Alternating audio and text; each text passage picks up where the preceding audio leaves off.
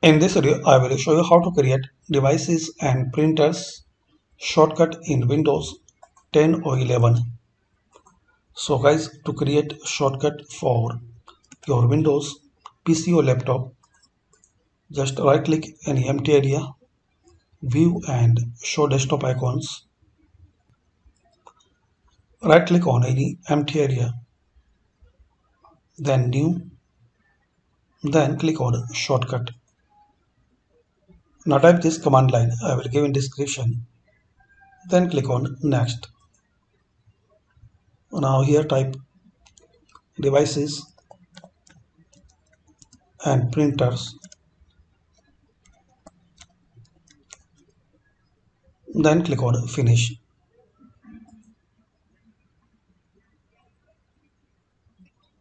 Now right click on it,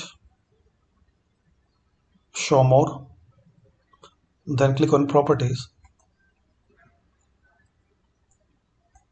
Now here click on change icon. You can select icons, then click on OK, then apply, then again click on OK. Now open it. So this is the way guys you can create devices and printers shortcut in Windows 10 or 11.